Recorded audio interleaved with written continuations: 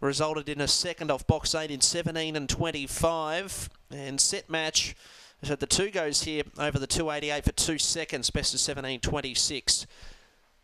And they're both now at $5 as Leaping Lucille continues to firm now into odds on. Second line moving in now, so we're just about set for a start. Race number 8 from Ipswich. Right to run now. Favourite wears pink, Leaping Lucille.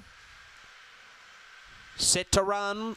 Racing, Leaping Lucille, jump midfield, good speed from Set Match, who finds the front initially. Leaping Lucille works across to second, then came Mistletoe Magic. Further back to Torrid C November from Where's the Gap, and Mum Tells Me. In the straight, it's Set Match in front. Leaping Lucille's trying to level up, but can't get there. Set Match won by 3/4 to Leaping Lucille. Mistletoe Magic runs third.